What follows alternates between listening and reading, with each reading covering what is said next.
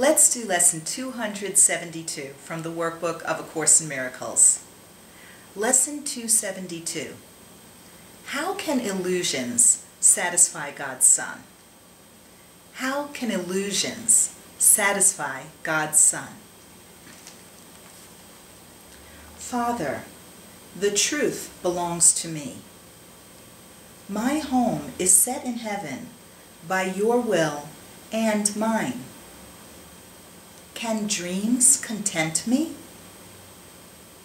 Can illusions bring me happiness? What but your memory can satisfy your Son?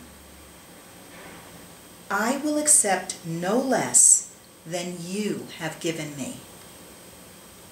I am surrounded by your love, forever still, forever gentle, and forever safe.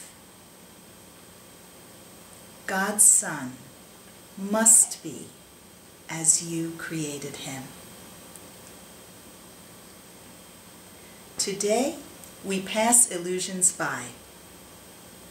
And if we hear temptation call to us to stay and linger in a dream, we turn aside and ask ourselves if we, the sons of God, could be content with dreams, when heaven can be chosen just as easily as hell, and love will happily replace all fear.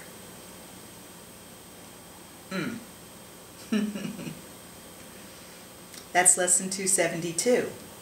How can illusions satisfy God's Son? If you'd like to read my commentary on the workbook, go to amytorresasm.com and read Amy's blog. Namaste.